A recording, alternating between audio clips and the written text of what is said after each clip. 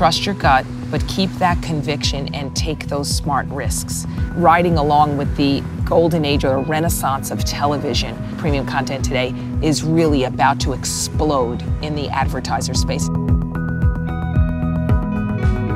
So Linda, firstly, thank you for your partnership with NBCU. We're super excited. Who do you choose to partner with? How do you make those decisions as an organization? When we look at partnerships, we look at companies that have a commonality of vision and how can we amplify or accelerate what we do together. When we started talking with AOL, it became immediately clear that we had this complementary skills and expertise. There's a term that you coined which was called in context. It's about right person, right place, right time. Contextually placed advertisements with the right content has the most impact on a consumer. So you've got, you as the network, and then you've also got the brand that wants to do it. Have to come together along with the creatives to bring those messages together because the consumer will benefit most and it resonates more with them.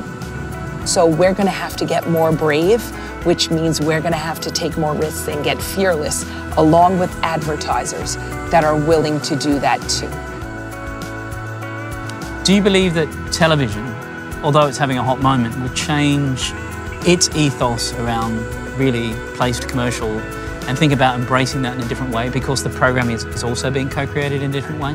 The advertising creation part of the business is going to change more in the next 5 years than it's changed in the last 30 years. It's really very surprising to me how cautious other what you would call traditional media companies' approach has been to programmatic.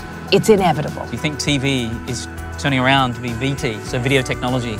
Tell me more about that. The convergence of data, creativity, and distribution.